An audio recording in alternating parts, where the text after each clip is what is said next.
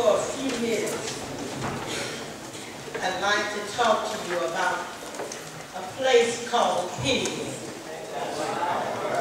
A place called Peniel. In Herbert concise handbook of the Bible, the name Pentateuch is given to the first 5 books of the Bible.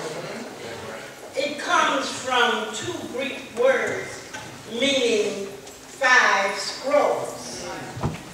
Erdman also says that it is better to think of the Pentateuch as one book divided into 5 sections rather than 5 books rolled into one. In this way, justice is done not only to its Hebrew origin, which means Torah or law, or the 5/5 of Moses, but it also, in its own inherent way, shows unity. The book of Genesis has been described as an epic on a grand scale. It begins at the very beginning, where God made the world that was good, and he made man, the apex of all his creation. Chapter 1 through 11, which is known as the prologue, provides us with the general history of man over the years. How everything was swept away by a great flood, and a new beginning is made only to end in the folly of Babel and the division and the dispersion of the nation. Chapter 12 of Genesis, in chapter 12 of Genesis, the emphasis shifts from the history of man in general.